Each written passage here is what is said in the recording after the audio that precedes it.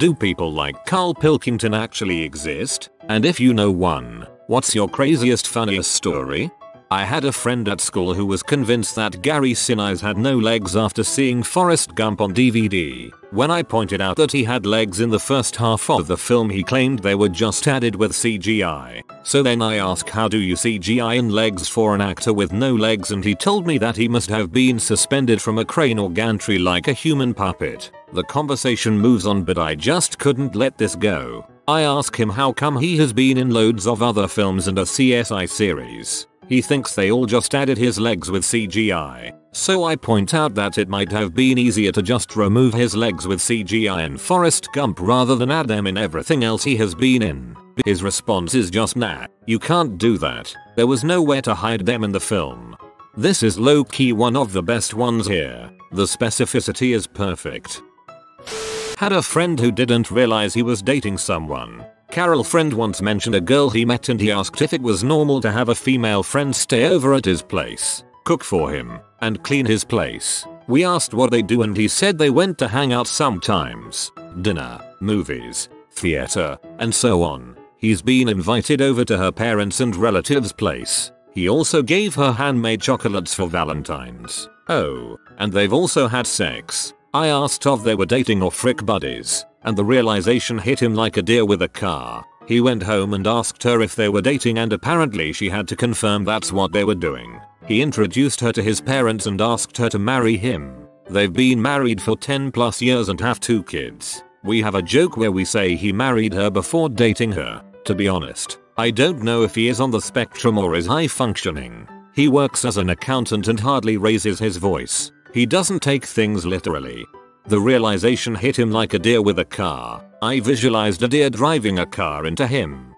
3 of us decided to call in sick one day in high school. Pretend to be a parent saying Joe can't come to school today, he has a fever, etc. The first 2 of us are successful. 3rd guy calls. Woman asks him, who is this again? He replies, this is my father. I tried that a few times. It never worked. I suspect it was because I was homeschooled. My husband is a Karl, isn't bothered about going to see the world except he wants to go to New York, doesn't eat anything in the least bit unusual looking. He would never eat Chinese food. It took me 7 years to get him to try Alassane. Has very specific and completely irrational dislikes of certain people. Victoria Beckham, Alex Scott, Anton Deck are just a few. He thinks he could solve world refugee crisis by sending them all to a spare country. He's very serious about this idea. He's not very good at remembering proverbial sayings, too many cooks, not enough knives, don't count your chickens, count your eggs. I could go on. Please do. Had a neighbor. His house was broken while he was asleep inside. He called the police on them, not because they broke in, not because they tried to steal from him, not because they roughed him up, but because they left the door open and let his cat out. When police came to arrest the thieves, he wanted to press charges for endangering his poor cat. He also refused promotions from his job because to him it meant a change in his lifestyle which he didn't want. I've refused a promotion. They wanted to reward me for doing my job really well by giving me a different job that I wouldn't do as well and wouldn't enjoy.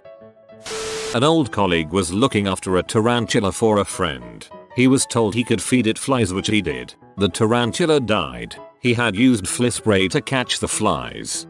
I'm amazed the spider went anywhere near the flies. I've thrown flies killed by fly spray into webs of orb weavers. The spiders come scuttling down, get ready to go in for the killing bite, then seem to hesitate before finally leaving. My brother could do an Idiot Abroad series just playing himself and you'd get a pretty accurate clone of Karl Pilkington. We've actually joked about it a few times. People like him exist all over the UK. When me and my friends were on a teenage holiday in Spain, my mate was talking about how he wished he could get a tan on his body, not just his arms and legs. My friend said to him, well, what are you wearing a shirt for? He paused and said, I dunno, just always have. I was dating a Karl. When we were in that initial phase, I was playing the would you still like me if game. 2 inches tall was acceptable, and so was being a mouse, as well as being morbidly obese or really skinny. When I said what if I lost a leg, he said I'm not sure I could look at that and walked off. He just answered with an honest gut reaction. When he sees amputees he gets like shooting pains where they've lost a limb. I have a friend who has 1,000 different stories from where he's found himself doing random stuff with even random people, usually by pure chance. We were talking about celebs we've met, as none of us move in those circles, and he started off his with, "Coleman, I met Robert De Niro. He was very nice. Us. Yep, that beats us with our Z-list celebs. How did you come to meet RDN? Coleman, he threw up on my shoes. Us. How did you get you into a scenario where RDN threw up on your shoes? Coleman, well, I was at this party at Kenneth Branagh's house and RDN turned up very drunk and us. Okay, you need to start this one from the beginning. Why were you at Kenneth Branagh's house? That storytelling formula is direct from the bullshitter's playbook. If he has more than 2 of them, he's messing with you. So there's this guy I know, real bright fellow as you'll see in a moment. First time I met him, he started telling me about how once he'd finally won the lottery, he'd get a huge villa, and in that huge villa would be a huge pool, and in that huge pool would be a huge yacht, and on that huge yacht there'd be strippers with huge butts, and we'd do huge lines of coke on said butts. I said that's interesting. Do you play the lottery? No. Why? I had a friend at uni who bought a packet of spaghetti and a packet of meatballs, and when he'd finished frying the meatballs was confused why they hadn't released the marinara sauce he normally has when his mum makes them. Released. Like sauce sponges. This one is really good. I see a bit of Karl in myself. I'm on the spectrum, and I've wondered if Karl is too. He displays such abstract, out of the box thinking, but he can also be so blunt. Karl's a reminder that being a bit absent-minded does not mean being stupid. I laughed when Karl said something along the lines of seeing a baby picture of himself and noticing he already looked fed up with the world. I've seen some baby pictures of myself and I look like that too. Same. I always used to say I was born an old person. I'm late to this but hope it gets seen. In college one of my dorm buddies was dating a girl he met on campus. She was Catholic and he wasn't. She invited him to mass and he went, and not knowing the rules, took communion and mortified this girl's parents and the girl too. He just didn't know. Realizing he screwed up but not knowing what to do, he decides to start calling church offices to ask priests for advice. Somehow that didn't work though, but the priests kept calling him back for almost a week. We'd be eating lunch in the cafe and he'd look at his phone and be like, man, these priests keep calling me. He and the girl didn't work out and he's an air traffic controller now. Also he peed in a pop bottle and left it on the floor of his dorm. Then drunk hungover one morning accidentally drank his pee cause he thought it was lemonade. The hall we lived in was single dorms so no one saw him do it and he didn't need to tell us that it ever even happened but he did. And one time he also bit the coal from off the top of a hookah cause he thought it was an Oreo. Not sure if he was drunk or high or whatever for that. With this kid it could have just been dark in the room too. Not a stupid guy but just kind of an idiot. Had a buddy, him and his dad were doing some work on a church down the road from their house. His dad had to go and told him just leave when he was finished, the doors lock automatically. An hour later he goes to leave and see the door is closed and just assumed he was locked in. For hours called his dad, mom, brother, no answer. He eventually called my best friend who told him you can't be locked inside a building with a panic bar. It'll lock behind you. He was 19. An apprentice started at work. He'd just come back from a holiday in Spain with his parents. They'd driven there. I asked him whereabouts in Spain. He didn't know, except that it was near the sea. I asked him if he could point to where it was on a map. He couldn't find Spain. We printed out a blank map of Europe and asked him to fill in what he knew. He'd heard of Switzerland but he thought it was where Cyprus was. He didn't know Ireland was a country. He thought it was part of England. He knew Germany was a country but pointed to Italy. He doesn't like wet food, only dry. He won't have gravy or any kind of sauce on his food. He can't look at anyone eating yogurt or he says he'll be sick. We tried to teach him parts of a staircase, treads, risers, banister etc. but he couldn't get the hang of that. A few years ago he was really into dubstep but now all he listens to is Disney songs. He watches horror movies though. He did used to live in a house share but had to leave after a woman offered to put his washing in the machine with hers. He was too polite to say no, but threw the clothes away afterwards because he thought his clothes might have then got contaminated. He's not stupid. He's moved 200 miles away from his family and he's been savvy enough to put down a deposit and get a mortgage for a flat, and he's invested in ISAs and a pension. He just shows all the signs of someone who has escaped after being raised in a cult on a secluded island. This is more of a Karl moment than a true Karl because my aunt is normally smarter than this. I was in Italy with my dad, my aunt, and my uncle. We went to the grocery store and split up to get our assigned items. My aunt was in charge of going to the deli counter. The rest of us finished our shopping and waited an inordinate amount of time at the registers for my aunt to show up looking like an angry rain cloud. Out in the car, my dad asked her what the issue was. She complained that they must hire idiots at Italian grocery stores because the girl would not understand that my aunt wanted 500 grams of shrimp. Really, asked my dad. That's weird. You asked her for 500 gram? I asked her for 500 grams and she just looked at me. This went back and forth for a while, with my dad asking if she had asked for 500 gram and her insisting that she asked for 500 grams. Then something clicked in my father's brain. Patricia, he began, were you asking for 500 gram or for 500 grams? My aunt sighed, exasperated. For 500 grams, and the girl just would not understand. I don't understand. They don't speak English here. Patricia, you have to order in Italian. Not everyone takes English in school. She had been to Italy multiple times before. I have no idea what was going through her head. He once set his slippers on fire whilst wearing them and didn't realize until someone pointed it out. He once got angry because he wasn't angry. He moved house and, at the end of the week, went out to the pub. He got drunk and went back to his old place. When he realized his mistake, he had to call his housemates to tell him where he lived, as he forgot. At least once a month he'd put a baking tray into the oven, leave it there for an hour and, forgetting it would be hot, try to take out with his bare hands. So, yeah, these people definitely exist in real life. I don't think Cole would do any of that. I had one, with the class's round head. He was my boss at a supermarket and used to throw objects around the shop when he got angry, like joints of meat, and cover the shop in blood. Had a strange view on almost every topic in the world. I see myself a lot in him. I don't understand travel, and many other normal things, plus my username. And I got a lot of wisdom from him too, like oven. I use that methodology and it work magic, but mine is stove. Whenever I say it to my partner, she just says nothing. Friend of mine thought that daylight savings was a way to keep daytime from slipping into night because he has never had to change an analog clock himself. Co-worker of mine thinks that DST has an actual effect on the relationship between the earth and the sun.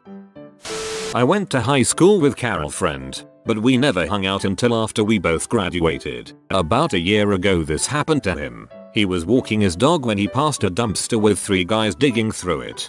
Being the curious Karl friend he is, he went over and started chatting with the guys. Turns out one was an old friend of his he hadn't seen in 5 or so years. He invites the guys from the dumpster back to his place to hang out. Among the chit chat, Karl friend mentions how long he's wanted a tattoo. Dumpster friend chimes in that he just so happens to have all of his tattoo equipment with him. That was also in the dumpster. They start the tattoo in Karl friend's living room and halfway through dumpster friend pauses. I need to take a break and shoot up a game. To my surprise, this is where Karl friend drew the line. He told them all to leave, but not before the other 2 dumpster friends stole his car keys and 2 old iPhones. They never stole the car, they just took the keys. I credit Karl Pilkington with seriously improving my mental health as a young adult. I was once suicidal and my way of coping was to negotiate with myself that I could do the deed if met a number of conditions first. One of those conditions is that I had to force myself to watch Karl Pilkington whenever I felt terrible. 10 years later and I can say the strategy worked. Of course, Karl Pilkington is not actually that dim. He's just bullied and ridiculed so bad by Ricky Gervais that he's convinced the masses he's an idiot. He constantly demonstrates high-order thinking, abstract concepts, problem solving and adaptability. He just does it with a blue-collar vocabulary and lack of cultural awareness, and Gervais creams him for it. Ricky's called Karl a genius just as many times as he's called him an idiot. They were mates. When I was a teenager I had a stash can. It looked like a Dr. Pepper can, but you unscrew the top and put your weed in it. One day I find my friend trying to open it with a hammer and a screwdriver. He was with me when I bought it.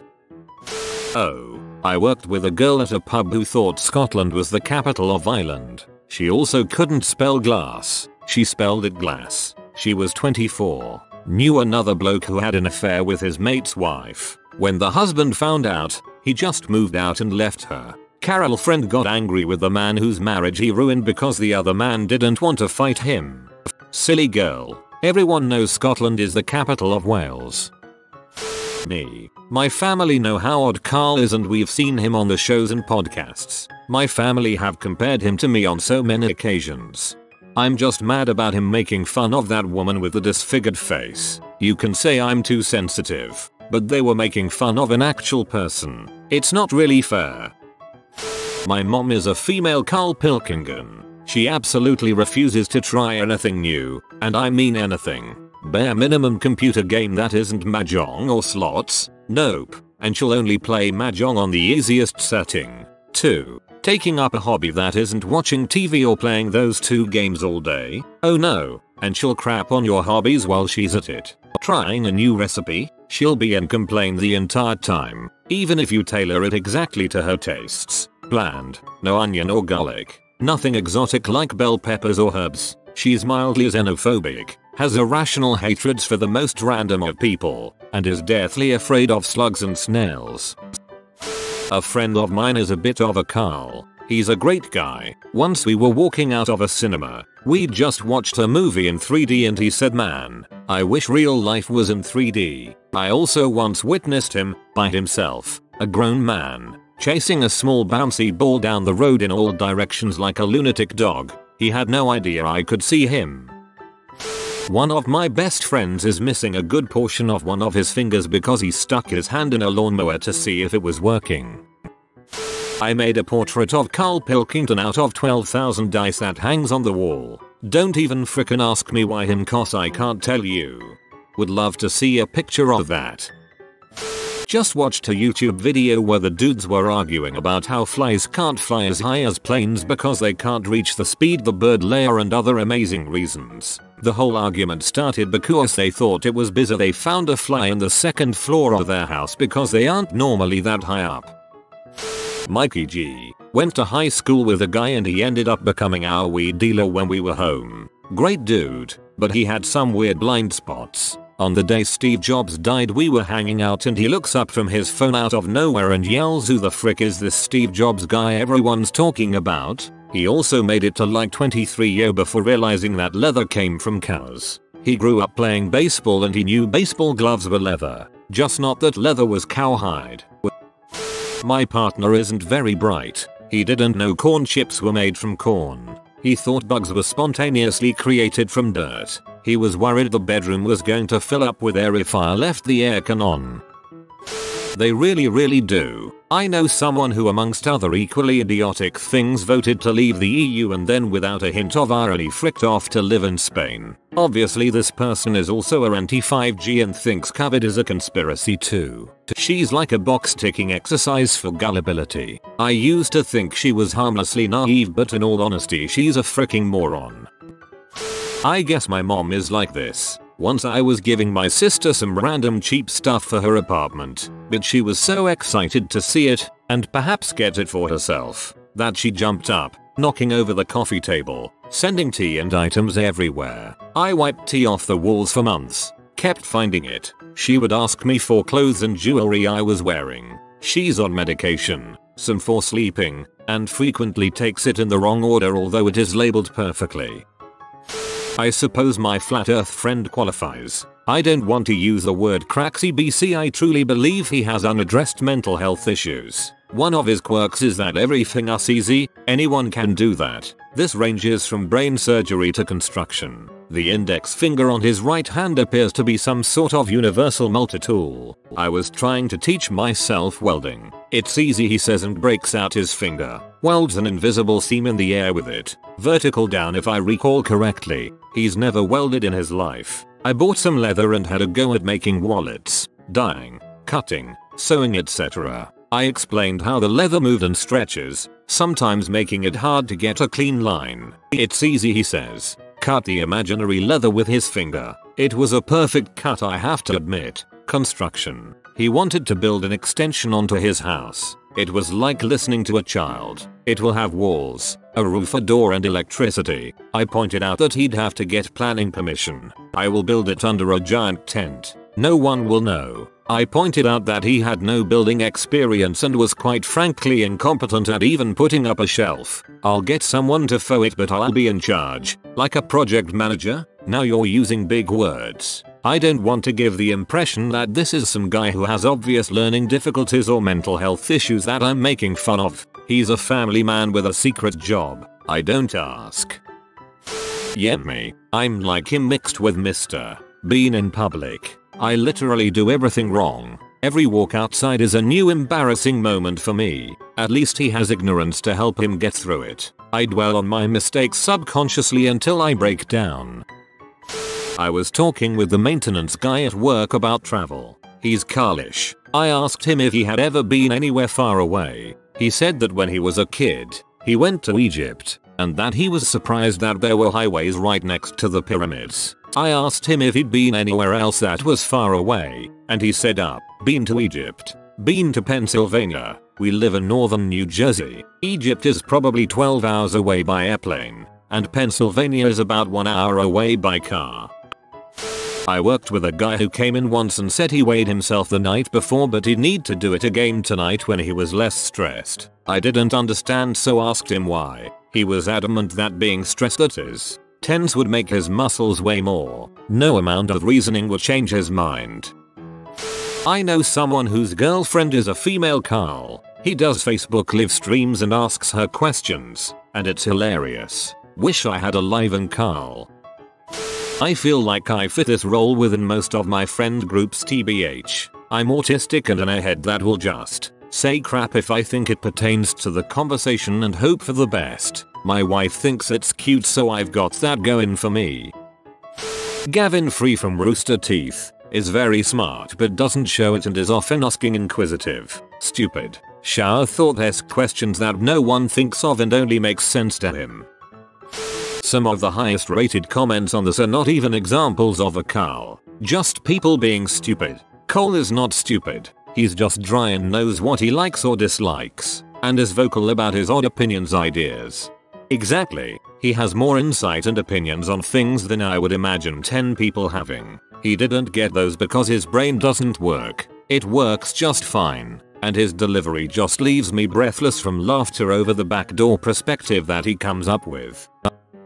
Here we are with the hard-hitting questions. I'm guessing this is too real for people to openly discuss, so you won't get many answers. Just too emotional. I loved the old podcast of Ricky Gervais, Karl Pilkington, and the tall stick man who was in the Tooth Fairy movie, Stephen Merchant. Not to be pedantic, but it's my impression that Karl Pilkington himself actually exists. You may get a more nuanced answer from him, of course. This answer is technically correct answer but completely misses the intent of the question. Maybe you're like Karl, lol. If you are new to the channel, you can subscribe. I publish new videos every day. Until then, check another video.